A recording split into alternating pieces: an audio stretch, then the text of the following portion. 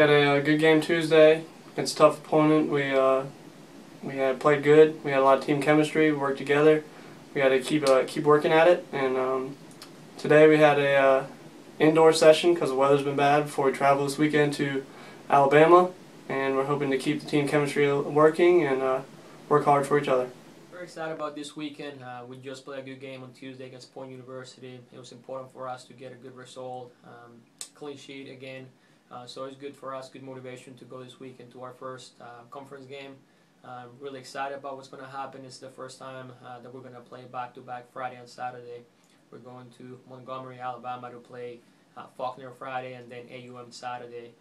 So it's going to be really a test for the guys to see where we are as a team, see our fitness. And obviously guys are excited about conference games, and this is the beginning of the season, so looking forward for a great weekend.